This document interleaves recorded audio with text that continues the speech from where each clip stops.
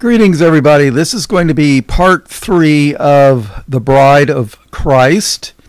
This is Chaplain Bob Walker, Light of the World Ministries. In John 8:12, Jesus said, I am the light of the world. He that followeth me shall not walk in darkness, but shall have the light of life. When you think about it,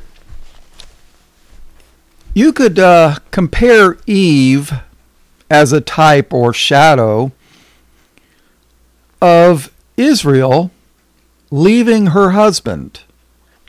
I mean, think about it. Now, if you think that Eve was talking to a snake hanging down from an apple tree, you better check yourself before you wreck yourself. Well, that was a song, right? Yeah, I don't think so. No. Who was the serpent in the garden? Well, that's a simple question. I'll give you a simple answer. And that answer is found in Revelation chapter 12 and verse 9. And the great dragon was cast out, that old serpent. That old serpent. Why was it called an old serpent? Because that serpent had been around for a long, long time. And the great dragon was cast out, that old serpent called the devil and Satan, which deceiveth the whole world, including Eve, right? He was cast out into the earth, and his angels were cast out with him.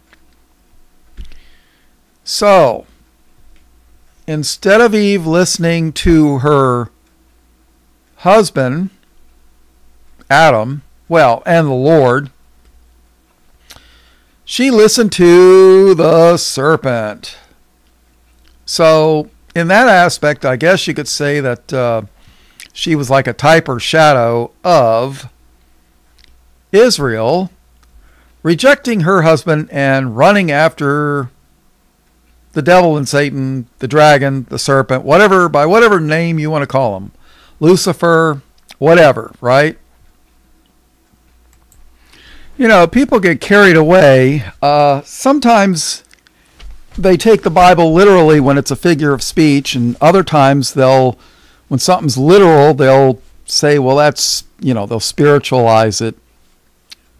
But, serpent, it's figure of speech, just like when John the Baptist said, when Jesus appeared at the river Jordan, just before he baptized him, he said, Behold, the Lamb of God, which taketh away the sin of the world.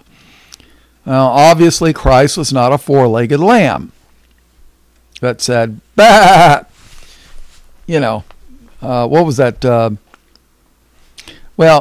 And then the Herodians and the Pharisees said to Jesus, to try to scare him, they said, well, you better, I'm paraphrasing, but you better run away. Herod's going to kill you. And what did Jesus tell him? He said, tell that fox, Herod. Now, obviously, Herod was not a four-legged, dog-like creature. And Jesus was not complimenting Herod on about his good looks. Guys look at a good-looking girl at the beach and say, wow, look at that fox. No, I don't think so. More like, look, the fox guarding the hen house. That kind of fox with Herod, right?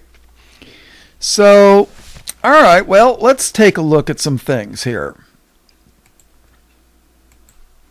Now, please understand,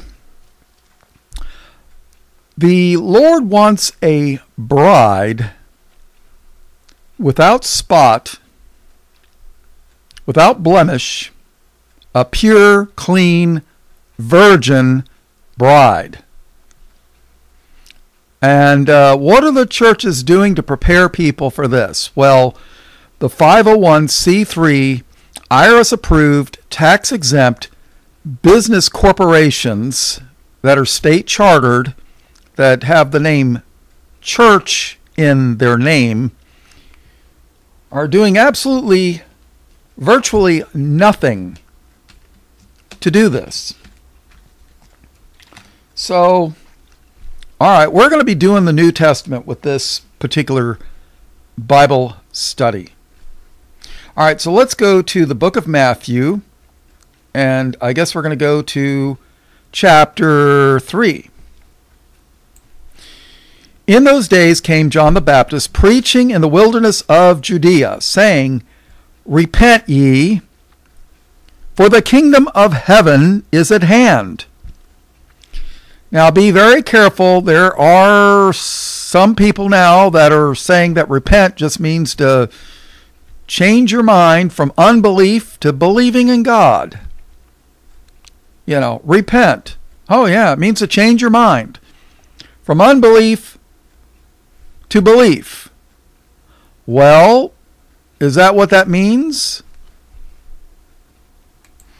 Well, if you really want to know that repent, when it applies to mankind, means that he wants us to turn from our wicked ways, turn from our sins, and do good works. And they'll tell you that that's a heresy too. Doing good works is a heresy. They'll say, "Oh well, you're trying to earn your salvation." They call it lordship salvation by being obedient. Yeah. Well, just realize that you're probably speaking with a devil and tell him where to go. But repent. In Revelation chapter 2, Christ told the believing church, a believing church, to repent. For example, in Revelation 2:5. Now, if you want to read Revelation chapter 2 from verse 1, so you can not say that I'm pulling stuff out of context, feel free to do it. And by the way, if please, people, if you want to follow along with me online, just go to the King James Bible online.org, O-R-G, and pull up the chapter and verses that I give you, and you can read along with me. I mean, that's what I do. I'd like to do video editing, but and do the screen capture, but there's just some things I'm not that smart on. Plus, you got to realize these hour studies take me sometimes 2 or more hours to complete an hour study. And if I was doing video editing, it'd probably be 3, 4, or 5 hours. So I don't know. My apologies. But Christ said, Remember therefore from whence thou art fallen. The church had fallen. Remember therefore from whence thou art fallen, and repent, and do the first works. Or else I will come unto thee quickly, and will remove thy candlestick out of his place, except thou repent. So here it is. Christ was telling the believing church to repent. Repent of what? Their unbelief? A believing church, repent of your unbelief? No. When you hear people say that repent means to just believe, you're either talking to somebody that's extremely ignorant of the scripture, or they're deceivers. And usually it's the latter, but what can I tell you? So in those days came John the Baptist, preaching in the wilderness of Judea, and saying, Repent ye, for the kingdom of heaven is at hand. For this is he, Christ, for this is he that was spoken of by the prophet Isaiah, people. And I just read this from part 2. saying, the voice of one crying in the wilderness, prepare ye the way of the Lord, make his paths straight. And the same John had his raiment of camel's hair, and a leathern girdle about his loins, and his meat was locusts and wild honey. Then went out to him Jerusalem and all Judea, and all the region round about Jordan, and were baptized of him in Jordan, confessing their unbelief? No, confessing their sins. Now, what is baptism? Obviously, doing baptism in the water is a symbolic statement of your faith. But what does it do? What does baptism do? It gets your body wet. It's basically an example of washing away the filth of the flesh. Okay? I mean, you think about it. That's basically what it is. Washing away the filth of the flesh. All right, verse 7. But when he saw many of the Pharisees and Sadducees come to his baptism, he said unto them, O generation of vipers, there's those snakes again. Who hath warned you to flee from the wrath to come? Bring forth therefore fruits meet for repentance. And think not to say within yourselves, We have Abraham to our father. For I say unto you that God is able of these stones to raise up children unto Abraham. And now also the axe is laid unto the root of the trees. Therefore every tree which bringeth not forth good fruit is hewn down and cast into the fire. Now, people, you don't do good works to get into the kingdom. No. A good tree will produce good fruits. That's how it works. An apple tree produces apples. It doesn't produce apples to become an apple tree. It produces apples because it is an apple tree. And a true believer will produce good works because they are saved. So, think about that. Now, remember, baptism, water baptism, the washing of the flesh. Verse 11. John says, I indeed baptize you with water unto repentance. But he that cometh after me is mightier than I, whose shoes I am not worthy to bear. He shall baptize you with the Holy Ghost and with fire. So, John is baptizing the filth of the flesh with water, but Christ is going to baptize us in the Spirit with the Holy Spirit and with fire. Now remember, the world's going to be destroyed with fire. Oh yeah. It's going to be burned up, people. All right, let's go to 2 Peter. Now, I think I did a Bible series on fire. I did some Bible studies on just fire, where I go into detail. But let's go to 2 Peter chapter 3. And those that hate Paul will tell you that 2 Peter doesn't belong in the Bible. Oh, they are such experts. They know more than all the people for 1900 years before them that said 2 Peter belongs in the Bible. But they know more because they're Hebrew roots people. They want to take us back to the roots of the Hebrew. Except for they don't want to really take you back to the Hebrew roots. They want to take you away from Jesus. So when you find out who they really are behind, or who's behind them, well, yeah. They've got a Messiah coming. And it's not Jesus. 2 Peter chapter 3, verse 1. Oh, and why don't they like 2 Peter? Because he confirms Paul as a brother in the faith. That's why they don't like Paul and 2 Peter. They don't like 2 Peter because Paul is confirmed as a brother in the faith. And you could read the book of Acts. Same thing. These people are devils.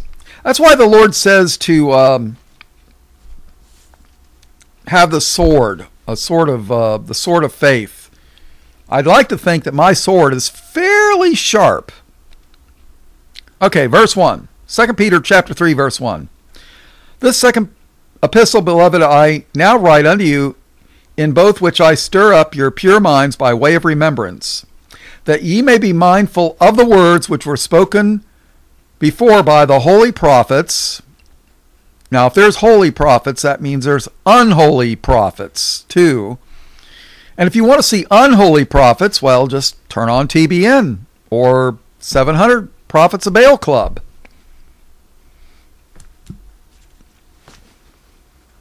That ye may be mindful of the words which were spoken before by the holy prophets, and of the commandment of us, the apostles of the Lord and Savior. Knowing this first, that there shall come in the last days scoffers, walking after their own lusts. Gay marriage, anybody? And saying, where is the promise of his coming? For since the fathers fell asleep, all things continue as they were from the beginning of the creation. For this they are willingly ignorant of, that by the word of God the heavens were of old, and the earth standing out of the water and in the water, whereby the world that then was, being overflowed with water, perished. Now remember, at the end of the flood, when Noah left the ark, God set a bow, like a bow and arrow, the curve, the rainbow, as a symbol that he would never again destroy the earth with a flood. And of course, what do the Sodomites use for their symbol? The rainbow. It's their way of mocking God, but God's going to have the last laugh.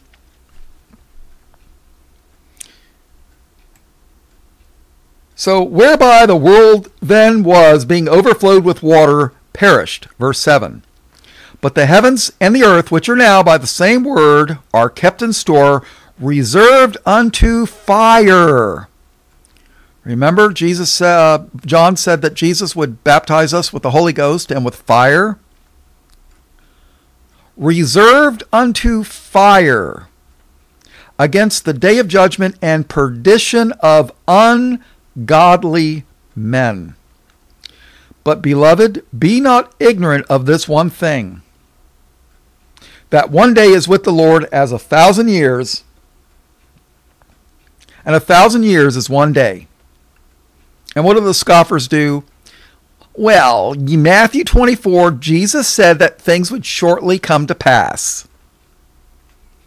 And everything came to pass in 70 AD. Otherwise, it's not shortly. Well, you know what? If it was December 23rd, and a parent told their kid, well, Christmas is, close. Christmas is close and you're going to get your present. And I don't celebrate Christmas, people. So, it just popped into my head as an example. A couple days is shortly come to pass. And in the eyes of the Lord, 2,000 years is just a couple of days. Okay?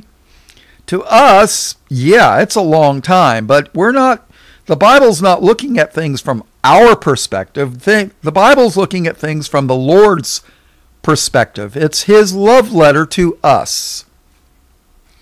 But, beloved, be not ignorant of this one thing, that one day is with the Lord as 1,000 years, and 1,000 years is one day. The Lord is not slack concerning his promise, as some men count slackness, but is long-suffering to usward, not willing that any should perish, but that all should come to repentance. I imagine even the Lord would love to see Satan come to repentance, but that ain't going to happen. But the day of the Lord will come as a thief in the night, in the which the heavens will pass away with a great noise, and the elements shall melt, and the elements shall melt with fervent heat. The earth also and the works that are therein shall be burned up. Seeing then that all these things shall be dissolved, what manner of persons ought ye to be in all holy conversation and godliness, looking for and hastening unto the coming of the day of God, wherein the heavens being on fire shall be dissolved, and the elements shall melt with fervent heat.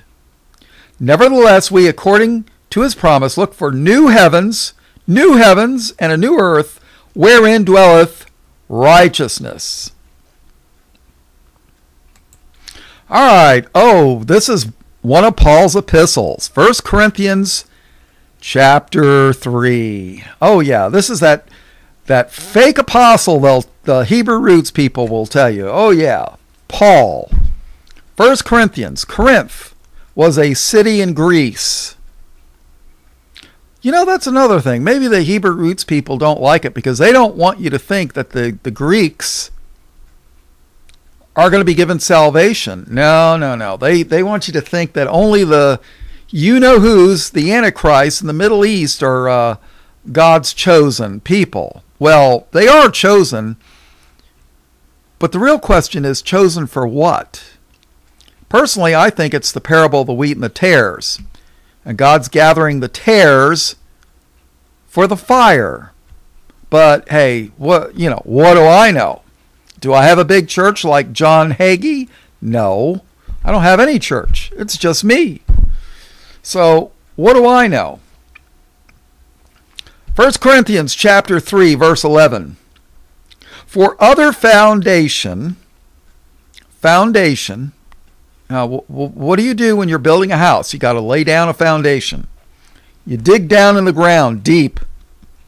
And if you can find bedrock, that's great. Because bedrock does not move easily. And then you lay down the concrete, right? On top of the bedrock. For other foundation can no man lay than that is laid, which is Jesus Christ. Now, if any man build upon this foundation gold, silver, precious stones, wood, hay, stubble, every man's work, their deeds, their fruit, every man's work shall be made manifest. For the day shall declare it, because it shall be revealed by fire. That's scary, people. You know, that's not just for the wicked. The wicked are going to have their works burned up too. But so are the righteous. If the things that we do in the will of God will remain. Those works that we do in Christ, when they're exposed to fire, they're going to remain. But the works that we did in the flesh that were not in the will of God, they're going to be burned up. So, and let's face it, you know, I don't know how many of you have done a campfire, but I have. You take a big old log and you burn it up. What's left? Ashes. Ashes. That's all that's left. And that's what's going to be for a lot of believers that never did anything for Christ. All their works are going to be basically ashes. There's not going to be much left. Now, if any man build upon this foundation, gold, silver, precious stones, wood, hay, stubble, every man's work shall be made manifest.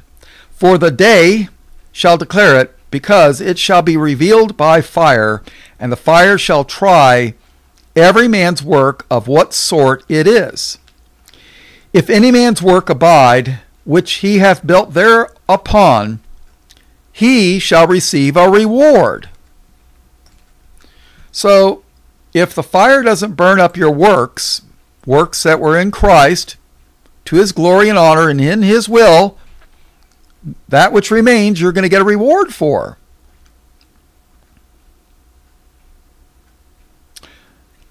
Verse 15, if any man's work shall be burned, he shall suffer loss, but he himself shall be saved,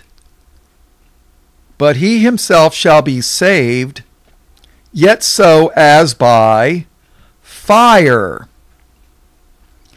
Boy, I'd hate to be somebody who had no works, absolutely nothing. I mean, getting into the kingdom by the skin of your teeth. And believe it or not, that's actually the skin of your teeth. That's actually a Bible saying. So if any man's work shall be burned, he shall suffer loss, but he himself shall be saved, yet so as by fire. Know ye not that ye are the temple of God, and that the Spirit of God dwelleth in you? If any man defile the temple of God, him shall God destroy. For the temple of God is holy, which temple ye are. Let no man deceive himself. If any man among you seemeth to be wise in this world, let him become a fool, that he may be wise. For the wisdom of this world is foolishness with God. Yeah, like evolution. For the wisdom of this world is foolishness with God. For it is written, he taketh the wise in their own craftiness. And again, the Lord knoweth the thoughts of the wise, that they are vain. Vain means worthless. That they are vain. Therefore let no man glory in men, for all things are yours, whether Paul or Apollos or Cephas or the world, or life or death or things present or things to come, all are yours, and ye are Christ's, and Christ is God's. Now you can read in Matthew 9, or let's see, also Mark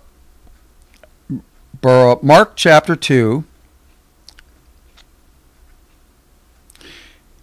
Well, let's look at Mark chapter 2. The Pharisees asked Jesus why his disciples didn't fast. I think it was, well, I'm kind of guessing here. It could have been the disciples of John. But in Mark 2:19, and Jesus said unto them, can the children of the bride chamber fast while the bridegroom is with them? Now Christ is the groom, the bridegroom. As long as they have the bridegroom with them, they cannot fast. But the days will come that the bridegroom shall be taken away from them, and then shall they fast in those days. Now, what happened? Well, when Christ was crucified, he was gone from them for 3 days and 3 nights. So I'm sure that they were fasting and sorrowful. But then, remember Jesus said that he would go away for a little while and then their sorrow would turn into joy? Well, that's what happened. But this was only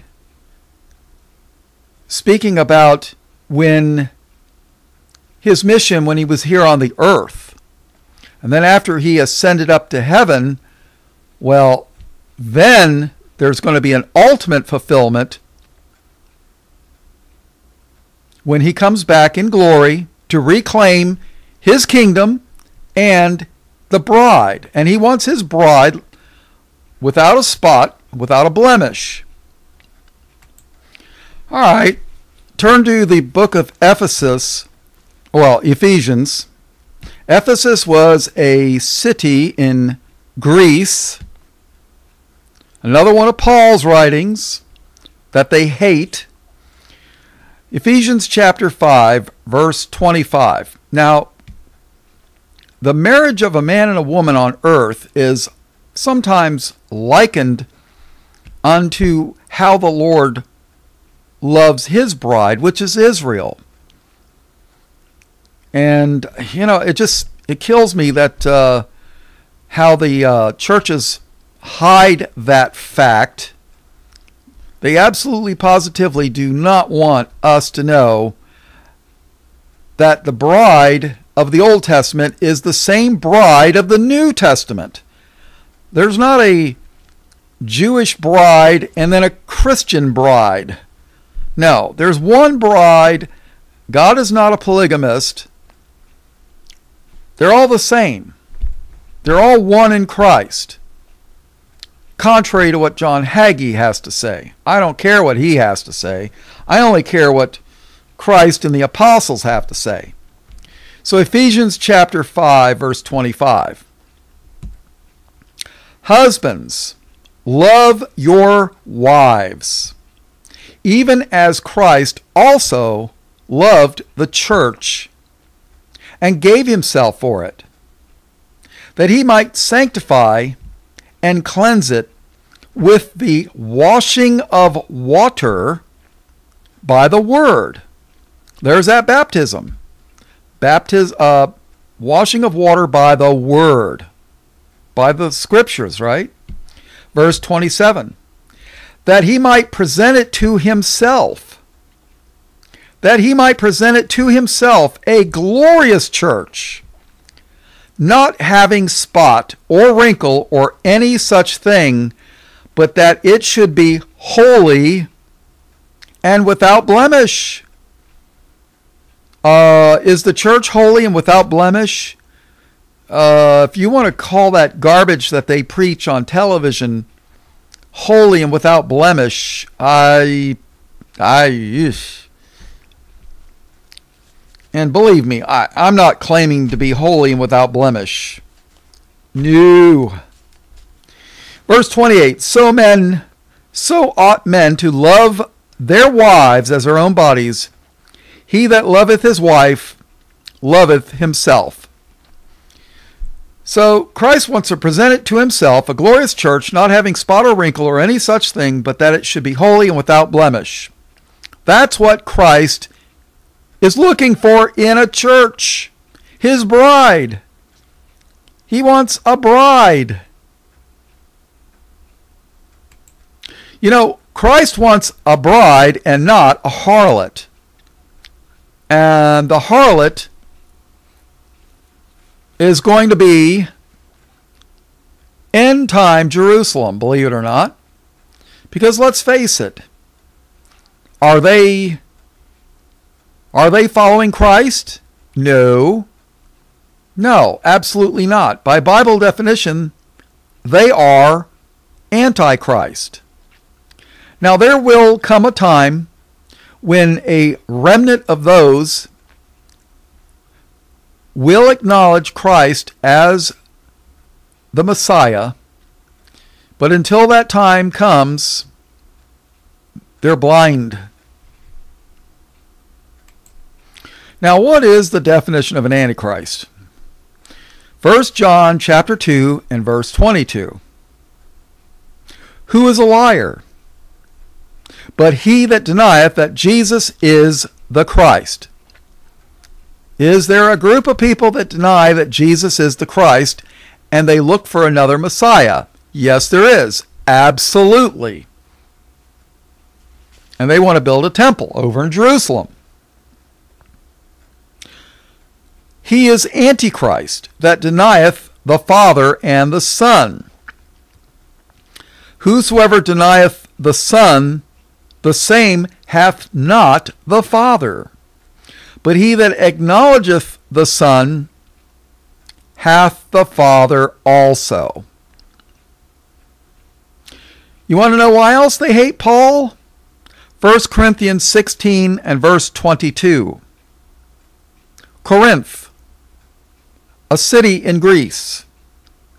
If any man love not the Lord Jesus Christ, let him be anathema, maranatha. What does anathema means? Cursed. If any man love not the Lord Jesus Christ, let him be anathema. Let him be cursed. Maranatha. Do those that reject Christ, are they blessed or are they cursed? Paul says they're cursed. Are you starting to get the idea why they hate Paul? But hey, why listen to me? What do I know? All right, let's go to John, the book of John, chapter 2. Now, if my memory serves me correctly, this was the beginning of Christ's ministry, and this was I think this was the first miracle that he did, the wedding. Now, think about this. There's a wedding on earth, but you could look at this as a type or shadow of the coming wedding of Christ to his church. There's a parallel there. So let's read John chapter 2, verse 1. And the third day there was a marriage in Cana of Galilee, and the mother of Jesus was there. And both Jesus was called and his disciples to the marriage. You better be called. Instead of Jesus being called to your marriage, you better be called to Jesus' marriage. All right, verse 3. And when they wanted wine, the mother of Jesus saith unto him, They have no wine. Jesus saith unto her, Woman, what have I to do with thee? Mine hour is not yet come. His mother saith unto the servants, Whatsoever he saith unto you, do it. Oh, if only the Catholics would listen to this. They honor Mary too much, my opinion. But if only they would listen to Mary and where she says, Whatsoever he, Jesus, saith unto you, do it. Instead of listening to Mary, they ought to be listening to Jesus. But, what can I tell you? Verse 6. And there were set there 6 water pots of stone after the manner of the purifying of the Jews, containing 2 or 3 firkins apiece. Jesus saith unto them, Fill up the water pots with water.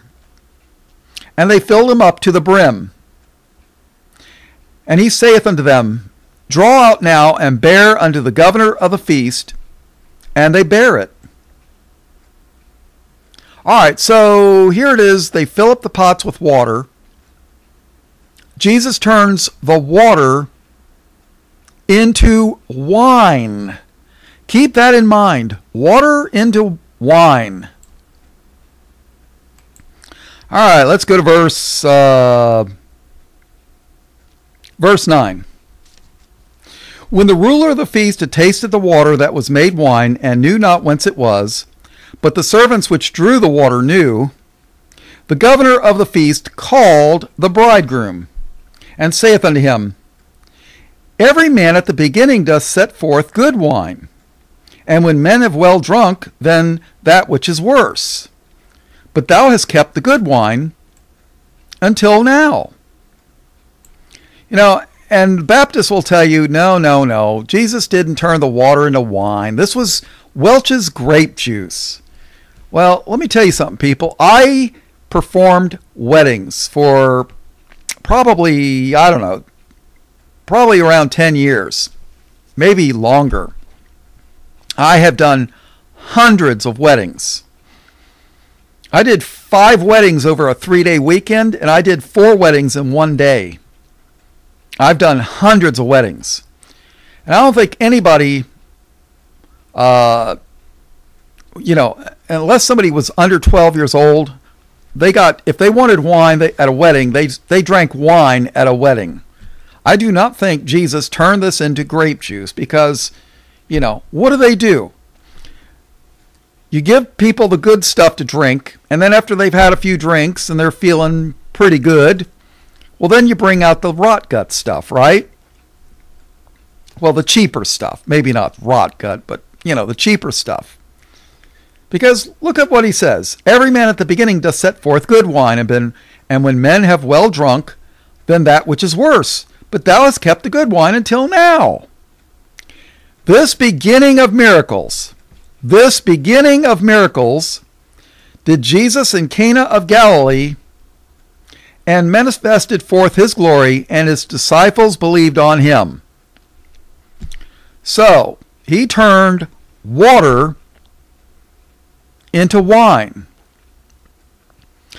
Water, like a baptism, right? Wine. What did wine represent?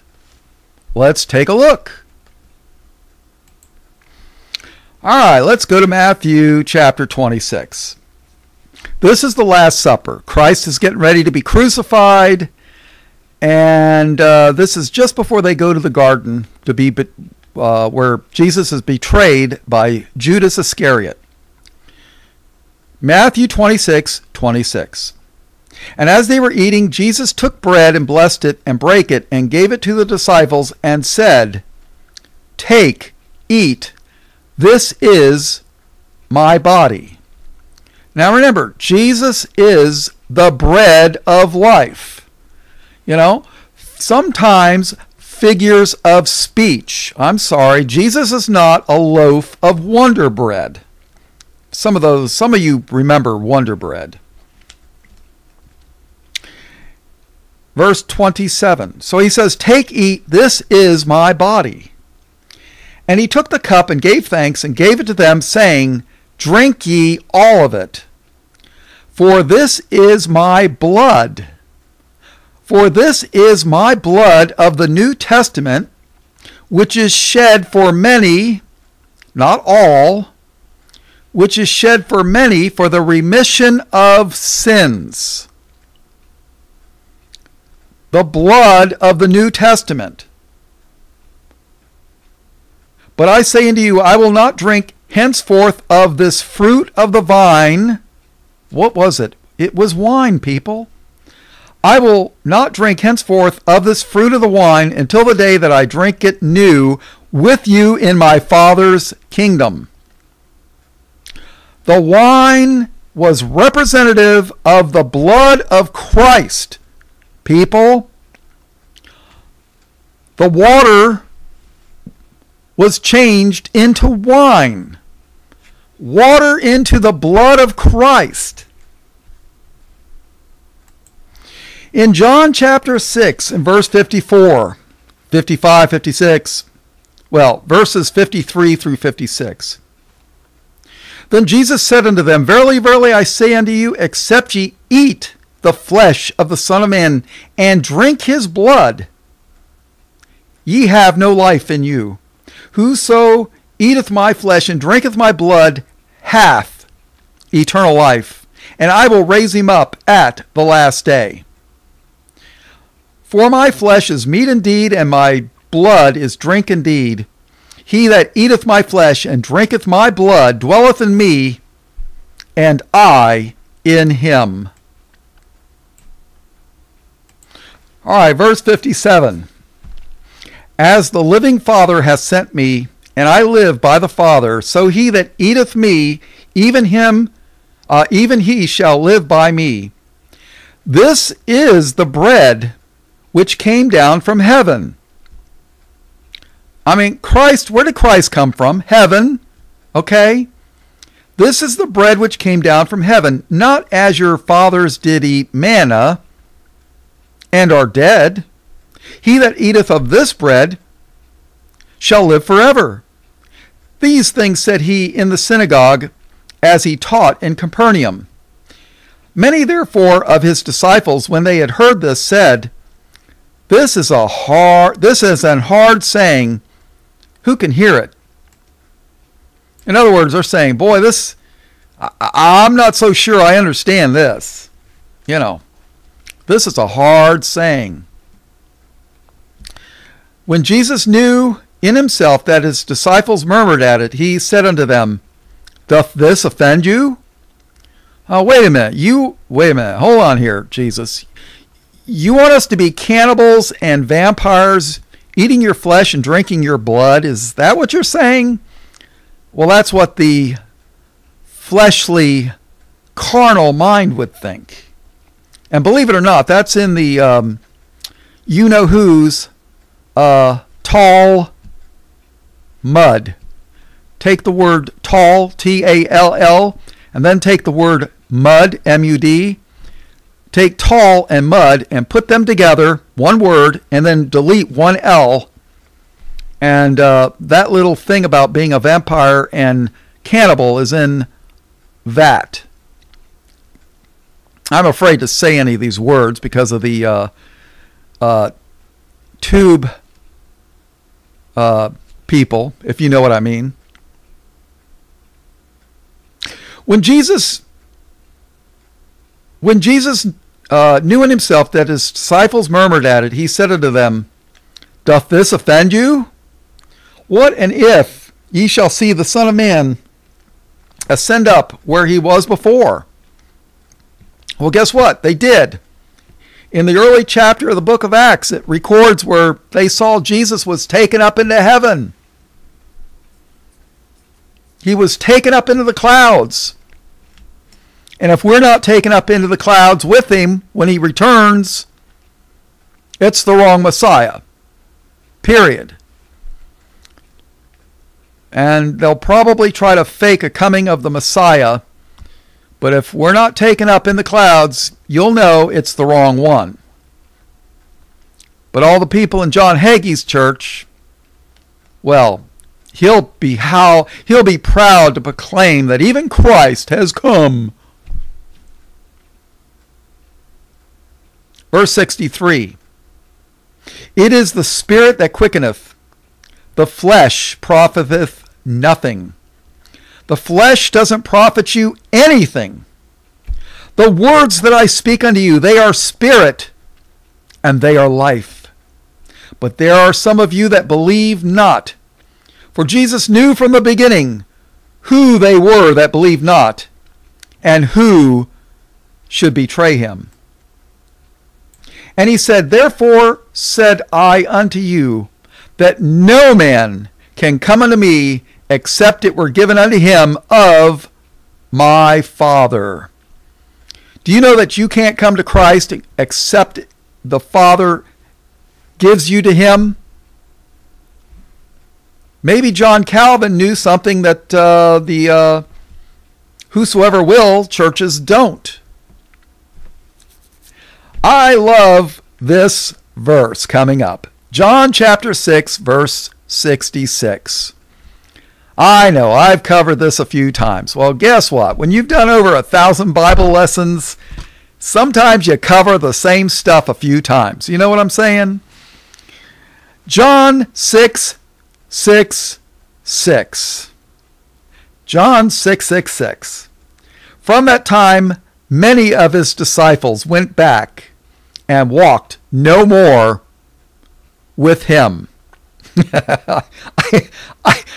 You know, everybody, I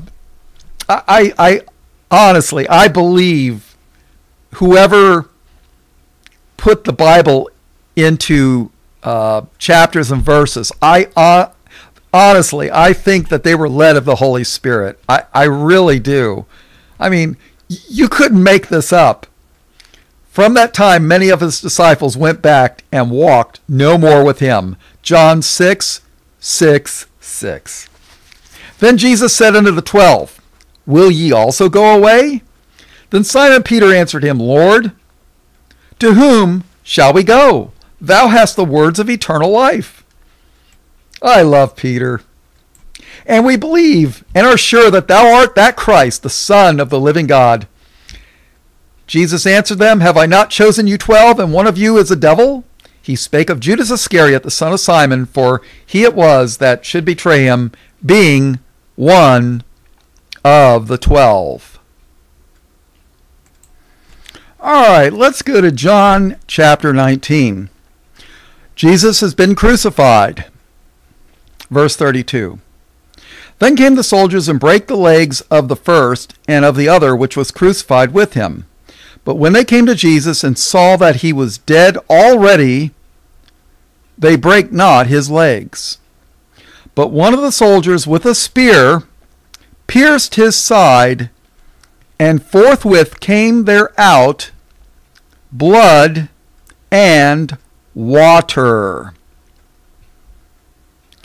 Now you got a Roman soldier, probably a battle-hardened veteran that had fought many wars. You better believe he knows what a dead person looks like. And he took a spear and pierced his side. And what came out? Blood and water. Oh, let me let you in on a little secret here. When somebody is freshly dead, the water in the blood separates.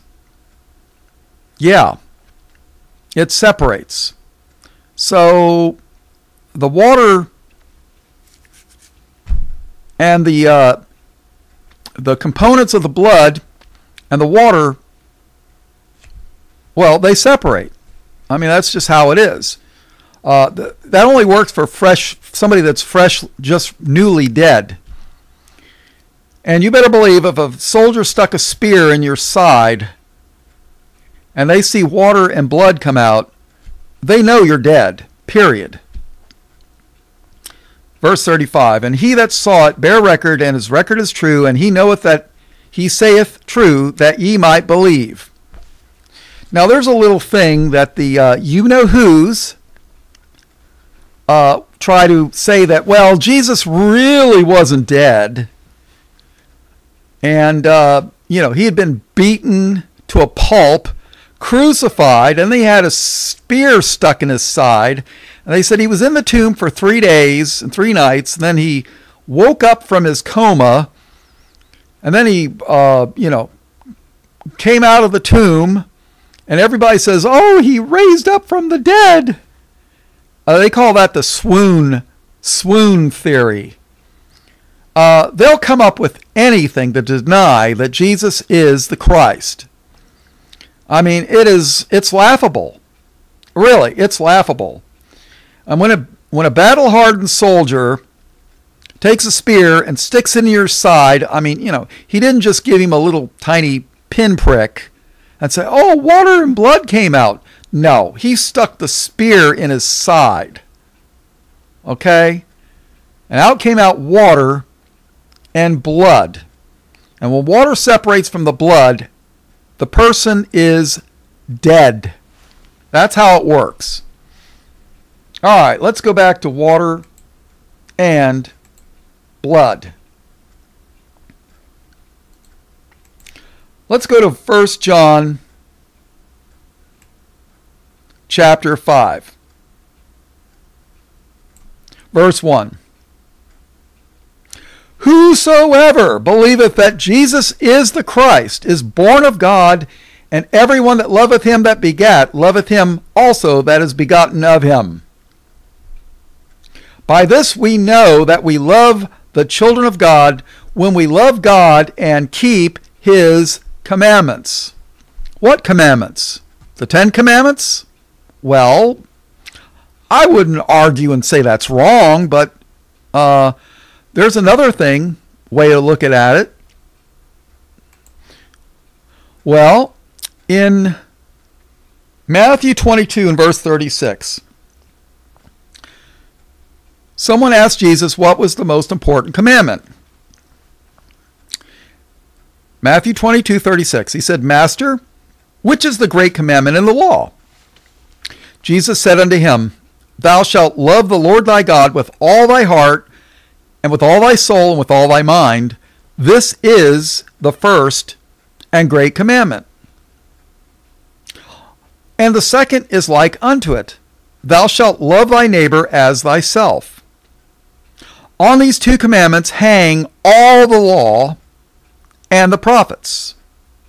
On these 2 commandments hang all the law and the prophets.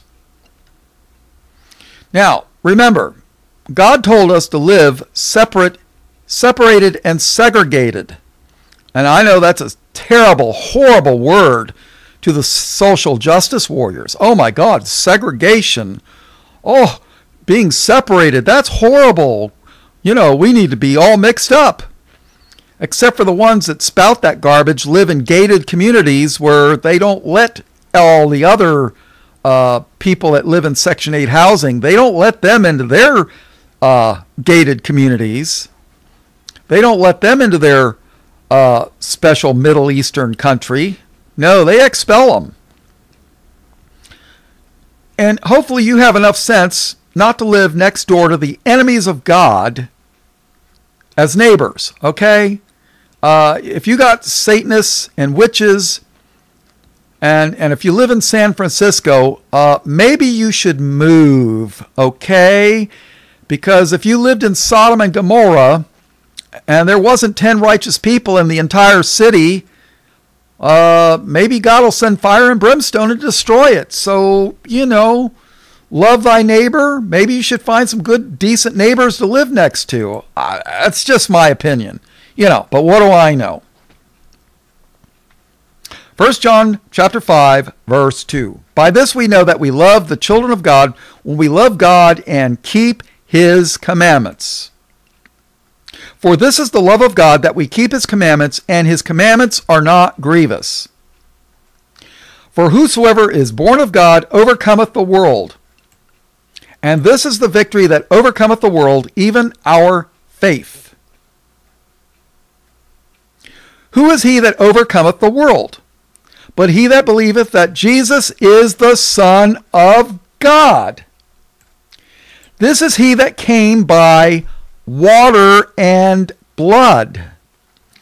This is he that came by water and blood, even Jesus Christ, not by water only, but by water and blood. And it is the Spirit that beareth witness, because the Spirit is truth. For there are three that bear record in heaven, the Father, the Word, and the Holy Ghost, and these three are one. And that is a good proof verse in for seeing if you've got a real Bible or not. If this verse is changed, you'll know you got a fake Bible. Well, no, you don't have a Bible. If that's been changed, you don't have a Bible. You got Satan's commentary on the Bible. For there are three that bear record in heaven, the Father, the Word, and the Holy Ghost, and these three are one. And there are three that bear witness in the earth. There's three that bear witness in the earth, the Spirit, and the water, and the blood, and these three agree in one. If we receive the witness of men, the witness of God is greater, for this is the witness of God, which he hath testified of his Son. He that believeth on the Son of God hath a witness in himself. He that believeth not God hath made him a liar, because he believeth not the record that God gave of his Son. He that hath the Son hath life, and he that hath not the Son of God hath not life. Wow, somebody tell that to John Hagee. He that hath the Son hath life, and he that hath not the Son of God hath not life.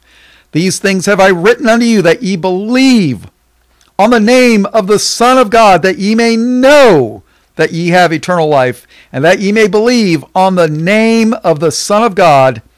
And this is the confidence that we have in him, that if we ask anything according to his will,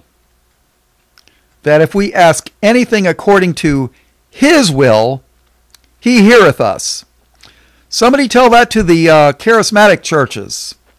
Oh God, give me a ton of gold. Praise a Jesus. No. Does God want you to have a ton of gold? If he does, he'd give it to you. Verse 15. And if we know that he hear us whatsoever we ask, we know that we have the petitions that we desired of him. If any man see his brother sin a sin which is not unto death, he shall ask, and he shall give him life, for them that sin not unto death. There is a sin unto death. I do not say that he pray for it. All unrighteousness is sin, and there is a sin not unto death. So there are sins, and then there are gross sins. We know that whosoever is born of God sinneth not, but he that is begotten of God keepeth himself, and that the wicked one toucheth him not. And we know that we are of God, and the whole world lieth in wickedness. Oh, yeah. And we know that the Son of God is come, and hath given us an understanding, that we may know him that is true, and we are in him that is true, even in his Son, Jesus Christ. This is the true God and eternal life. Little children, keep yourselves from idols. Amen. Now, what would you rather have? The blood of goats and bulls in the Old Testament? And what did they used to do with the blood of the bulls and goats and the sacrifices? They burned them in fire. Or would you rather have the blood of Christ? Personally, I think I'd rather have the blood of Christ, but that's just me. Now, in 2 Corinthians, another one of Paul's writings that they hate, chapter 11 and verse 2, for I am jealous over you with a godly jealousy, for I have espoused you to one husband, that I may present you as a chaste virgin to Christ. Christ does not want a harlot, a whore. And that's what that little country over in the Middle East is right now when it comes to Christ. That's a whore. And they go a-whoring after every other false god except for Christ. All right, let's go to Revelation chapter 19, verse 1. And we'll get ready to close this out. And after these things I heard a great voice of much people in heaven saying, Alleluia, salvation and glory and honor and power unto the Lord our God. For true and righteous are his judgments, for he hath judged the great whore. That's right. God wants a virgin, Christ wants a virgin, not a whore. Can I get an amen? For he hath judged the great whore, which did corrupt the earth with her fornication, and hath avenged the blood of his servants at her hand. And again they said, Alleluia, for her smoke rose up for ever and ever. And the 24 elders and the 4 beasts fell down and worshipped God that sat on the throne, saying, Amen, Alleluia. Now, just for the record, I think the 24 elders are the 12 sons of Jacob, Israel, the 12 tribes, and the 12 apostles. And I'm sorry, I don't think it's Judas Iscariot. I think it's Paul. So there. Nah, nah, nah, nah, nah. I know. But the Paul haters can argue with the devil. I won't argue with them. The Bible says a heretic after the first or second admonition, reject. I won't argue with a heretic more than once or twice. Verse 5, and a voice came out of the throne saying, Praise our God, all ye his servants, and ye that fear him, both small and great. And I heard as it were the voice of a great multitude, and as the voice of many waters, and as the voice of mighty thundering, saying, Alleluia, for the Lord God omnipotent reigneth. Let us be glad and rejoice, and give honor to him, for the marriage of the Lamb is come. For the marriage of the Lamb is come, and his wife hath made herself ready.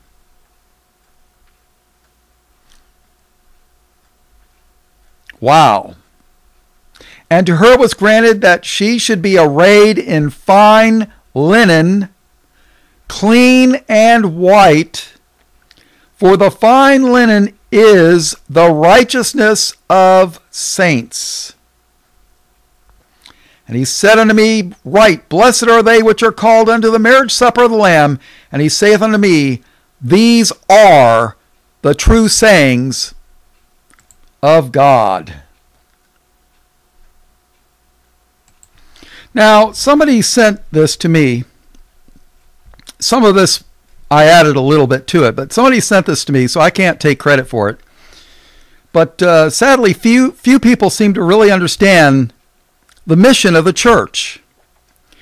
You know, the Great Tribulation is to purge us of all the garbage in our lives. You know, that's going to be, will people love their lives on this earth, or will they give up their lives, if so called, to do so for the faith of Christ? If their heads are on the guillotine chopping block, and they're told, deny Christ and we'll let you live, will they do so? Will they say, well, I won't deny Christ. Take my head. Will they, you know, do you want the things of this earth? Do you want your TV, your microwave oven, your SUV, your pretty house, your football games, your soap operas? Is that what you want? Or do you want Christ more than anything else in this world? Persecution is going to bring revival to the remnant church. And it's going to be a very small remnant. And it's going to separate the wheat from the tares or the weeds. I mean, Jesus promised us that we would be hated. In Matthew 10:22, it says, and ye shall be hated of all men for my name's sake. And what's the name that's hated above all names? Jesus. But he that endureth to the end shall be saved. Somebody send a memo to the pre-tribbers, please. We are warned of tribulation or trouble in this world. Acts 14:22. Confirming the souls of the disciples and exhorting them to continue in the faith, that we must through much tribulation enter into the kingdom of God. Paul, you know, the guy that all the Hebrew roots people hate, he warned us of tribulation, of persecution. In 2 Timothy 3:12, he said, yea, and all that will live godly in Christ Jesus shall suffer persecution. And here is what somebody sent to me. I'm going to read it word for word, and I quote, everyone is always searching for the one sign or event that will trigger Christ's return, yet completely ignore the one thing that is the determining factor of when Christ returns. It is not about it is not about what king or kingdom is doing that is the final event. It's what the church is like, what the church is doing. Jesus is returning for a bride that has made herself ready. A church triumphant. His return is not a rescue mission. That's right, people. This is Bob saying this. It's not a rescue mission to save the church from the Great Tribulation. The Great Tribulation is to purge the church of all the ungodly, worldly stuff out of her, people. So let's go back to reading what this one sent me.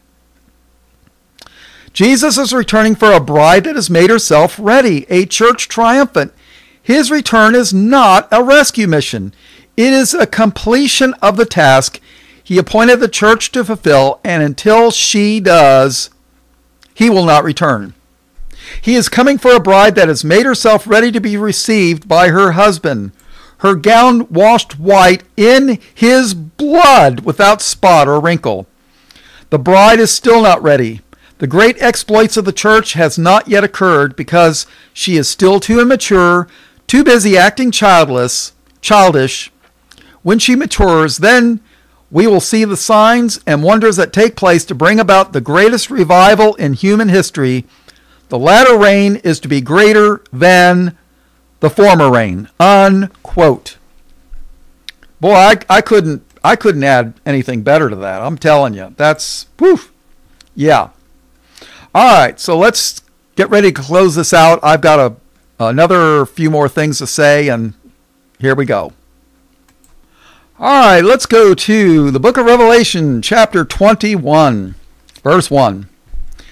And I saw a new heaven and a new earth. Why? Because the old one's polluted. It's filth. It gets burned up, right? And I saw a new heaven and a new earth, for the first heaven and the first earth were passed away, and there was no more sea. And I, John, saw the holy city, New Jerusalem, not the old Jerusalem, the holy city, not the unholy whore that's over there now. And I, John, saw the holy city, New Jerusalem, coming down from God out of heaven, prepared as a bride, adorned for her husband. And I heard a great voice out of heaven saying, Behold, the tabernacle of God is with men, and he will dwell with them, and they shall be his people, and God himself shall be with them, and be their God. And God shall wipe away all tears from their eyes, and there shall be no more death, neither sorrow nor crying, neither shall there be any more pain, for the former things are passed away.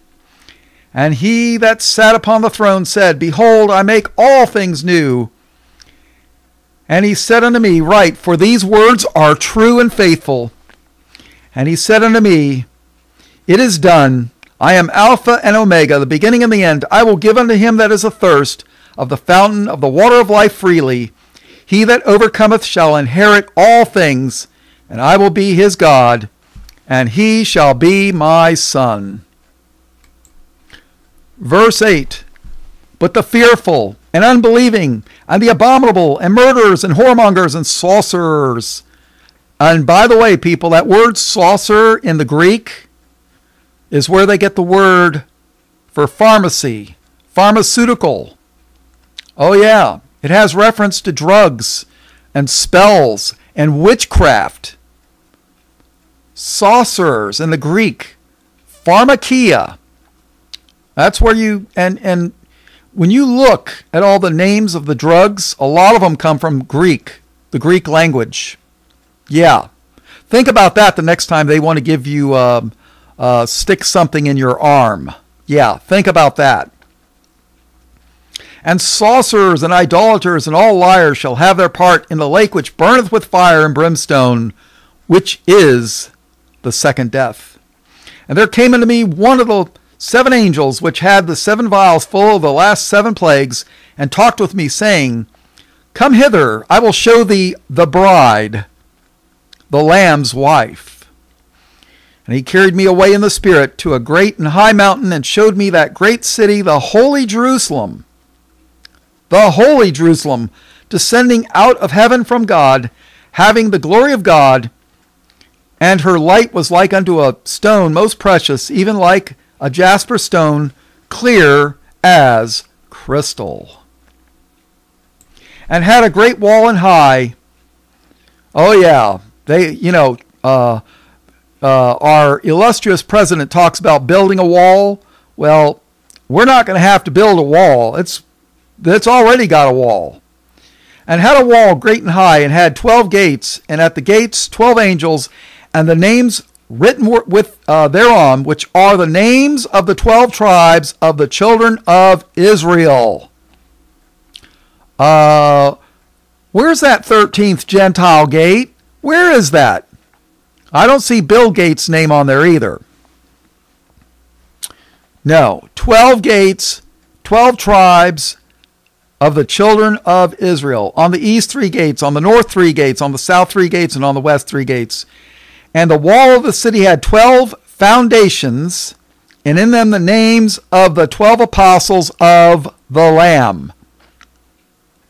12 foundations, built upon the foundation, which is Jesus Christ. Didn't we read that earlier? Yes, we did. Verse 15, And he that talked with me had a golden reed to measure the city, and the gates thereof, and the wall thereof. And the city lieth foursquare, and the length is as large as the breadth. And he measured the city with the reed, 12,000 furlongs. The length and the breadth and the height of it are equal. And he measured the wall thereof 144 cubits. That is one heck of a wall, people. That's like 75 meters high. And he measured the wall thereof 144 cubits, according to the measure of a man, that is, of the angel. That's about 75 yards, people. That's a big wall. And the building of the wall of it was jasper, and the city was pure gold, like unto clear glass. And the foundations of the wall of the city were garnished with all manner of precious stones. Now, if you take a look at the stones that were on the breastplate of the high priest, it had 12 stones. You will find a lot of similarities to this. That's if you bothered to read the, I think it's in the book of Leviticus. I'm not 100% sure. It's been a while since I've read it. I don't believe I'm a Levitical priest or of that tribe. I don't think so, but you know. But it's been a while since I've read Leviticus. It's been a while, but I think it's in there. The breastplate, the high priest's breastplate. You can read about that. And the foundations of the wall of the city were garnished with all manner of precious stones. The first foundation was jasper, the second sapphire, the third chalcedony, the fourth an emerald, the fifth sardonyx, the sixth sardius, the seventh chrysolite, the eighth beryl, the ninth topaz, the 10th a chrysophilus, I don't know. The 11th a jacinth, the 12th an amethyst. Every one of those stones has reference to one of the tribes. And the 12 gates were 12 pearls. Every several gate was of one pearl. And the street of the city was pure gold, as it were transparent glass. Remember the parable of the pearl of great price? Think about that when you're thinking about the gates that were made of 12 pearls. The guy, the one that sold everything that he had to buy the pearl of great price. Yeah. I hope you've read the Bible and you know what I'm talking about, I hope. If you haven't, please go to Genesis 1:1. Start reading. Do you know that if you read 3 chapters every day, that you will have read the entire Bible in 1 year? All you got to do is read 3 chapters a day. What is that, 15 minutes? 15 minutes a day. Maybe 20, I don't know. Some chapters are longer than others, you know. But, all right. Verse 22. And I saw no temple therein, for the Lord God Almighty and the Lamb are the temple of it. And the city had no need of the sun, neither of the moon to shine in it, for the glory of God did lighten it, and the Lamb is the light thereof. John 8:12, right? And the nations of them which are saved shall walk in the light of it, and the kings of the earth do bring their glory and honor into it. And the gates of it shall not be shut at all by day, for there shall be no night there. And they shall bring the glory and honor of the nations into it, and there shall no wise into it anything that defileth, neither whatsoever worketh abomination or maketh a lie, but they that are written in the Lamb's book of life. The bride, people, but they which are written in the Lamb's book of life. That's right, amen. The Lamb, the bride. All right, I guess this is it. I'm going to close this series out. This is the part 3, the end of the Bride of Christ. I hope you enjoyed this lesson. I actually enjoyed this lesson. I thought it was pretty good. All the way everything ties in. I mean, it's not to my glory, it's to His glory. You know, I've had people ask me to do my testimony.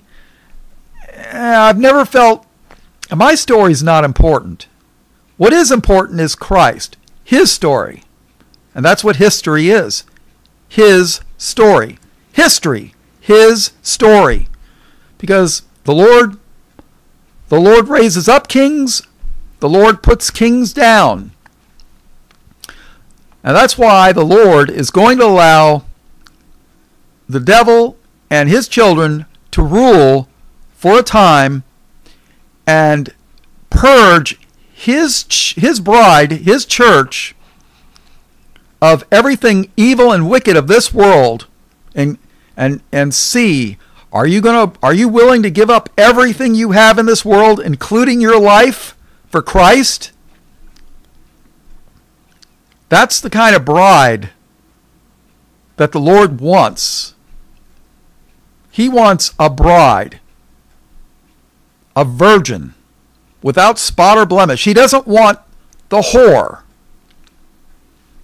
And sadly, most places, buildings of what they call worship, that's what they are. They're whores, led by whores. I'm ashamed to even call them a church. So, all right, well, this is Chaplain Bob Walker, Light of the World Ministries. All blessings, praise, glory, and honor to God the Father and his only begotten Son, Jesus, who is the Christ, the Lamb of God, slain from the foundation of the world. All blessings, praise, glory, and honor to him and him alone. In Jesus' precious name, amen.